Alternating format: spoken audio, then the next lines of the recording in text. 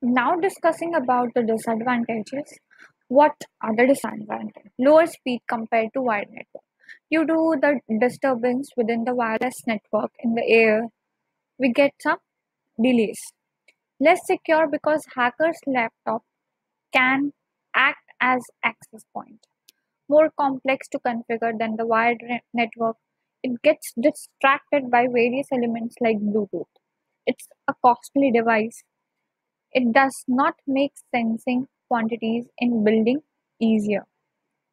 Now moving on to next, what are the operational challenges we face while having wireless sensor network? First, that we need to have energy efficiency, which is difficult to have. Limited storage and computation. Since sensor networks have limited storage and computation power, therefore it is an operational challenge. Low bandwidth and high error rates.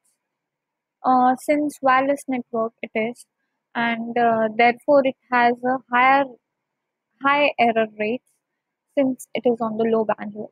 Errors are common in wireless communication. Noisy measurements we have, node failure are expected. Scalability to a large number of sensor nodes.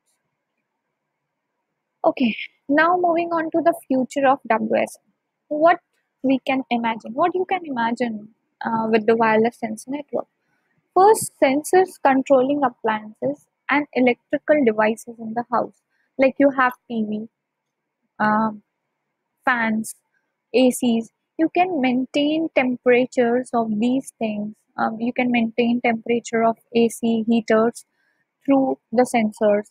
If the temperature is going too high, it will be helpful to maintain that. Okay. Better lighting and heating in office buildings.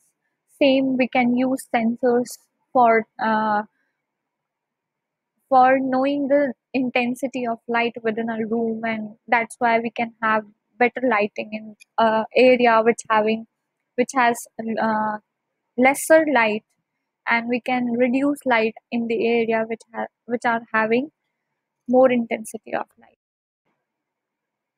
The Pentagon building has used the sensors extensively. Now, moving on to the conclusion, WSN is possible today due to the technological advances. Why WSN is possible? Due to technological advancement. Envisioned to become an essential part of our life. We are visioning that this becomes our essential part in life. Design constraints need to be satisfied for the realization of sensor network. There need to be some design constraints which realize that has to be satisfied to adopt this sensor networks.